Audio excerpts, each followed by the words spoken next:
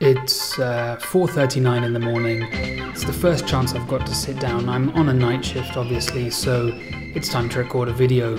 It's currently the Cricket World Cup going on here in England.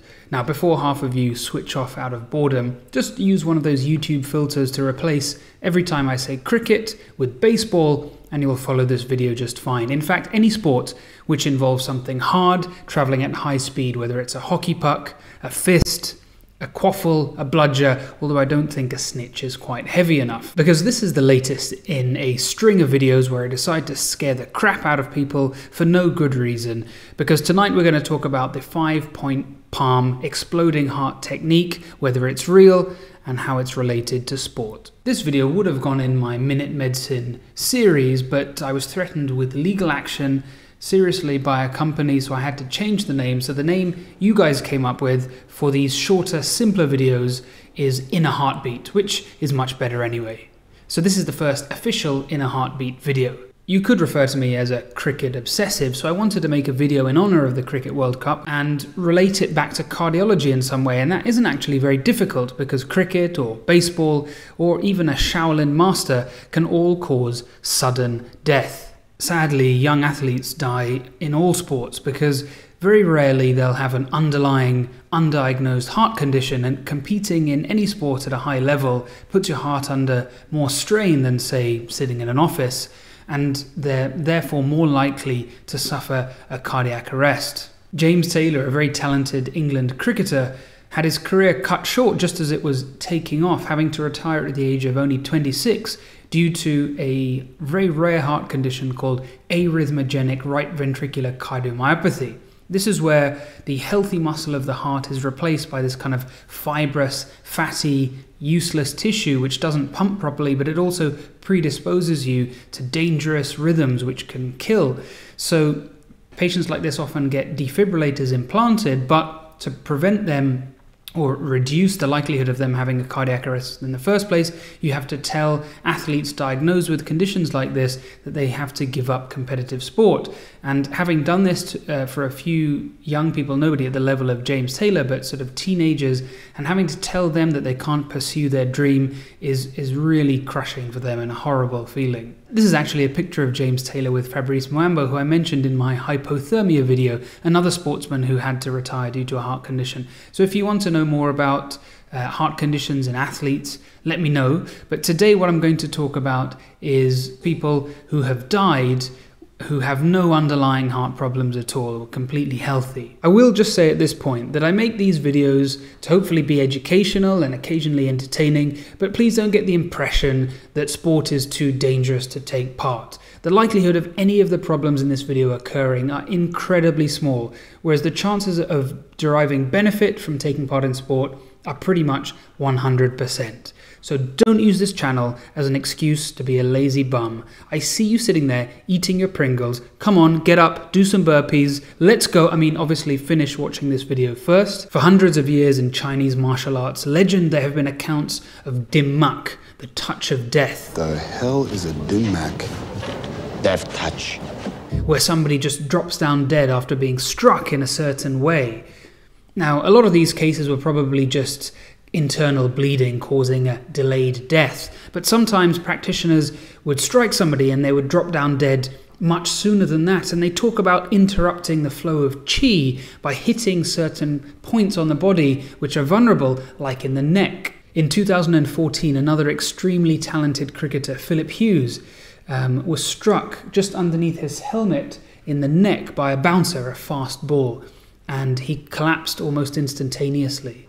The ball had caused a dissection, a tear in the vertebral artery which runs around here, supplying the brain, and it caused a huge bleed in his brain, and sadly he died at only the age of 25.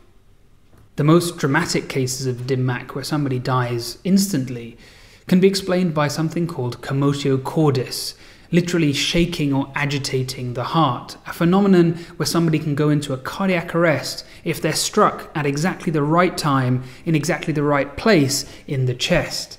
Yeah, I'm not sure right was the correct adjective there. I told you I do struggle with that. 2, 3, 4, 5, 6, 7. down. Pretty much everyone has been thumped in the chest by something, but I doubt many of us know people that have died as a result of it, so what's going on?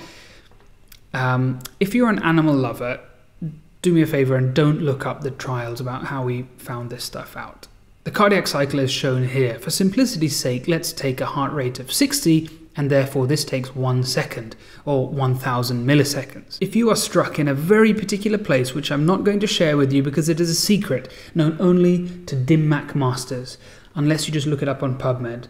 But anyway, I don't want any of you practicing this on your little brother. But if you're struck in this place during a very short 10 to 20 millisecond window, i.e. 1 to 2% of the cardiac cycle, then you can precipitate Commotio Cordis. At this point, the heart is electrically vulnerable. There's just the right amount of disarray of myocardial repolarization, i.e. the spread of electrical activity across the heart, and a specific change in the pressure inside the heart that allows mechanical force to be transferred into electrical activity and to put the heart into ventricular fibrillation, which for medical professionals is a rhythm with a profound autodefecatory response, meaning that when you see it on a monitor, you shit your pants.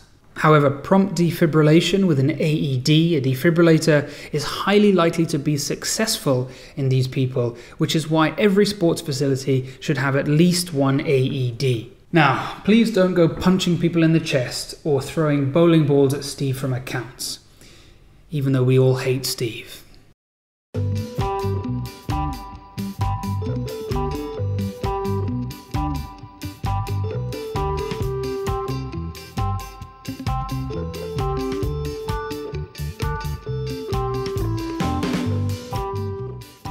This is not a sponsored video, but I wanted to end by telling you about something called Nebula. As you're probably aware, YouTube is facing all kinds of problems these days.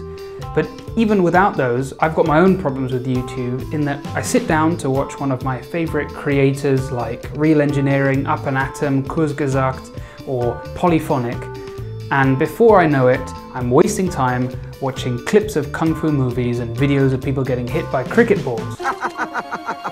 So having a website with the best educational creators and only them is a great way to ensure you only watch quality content.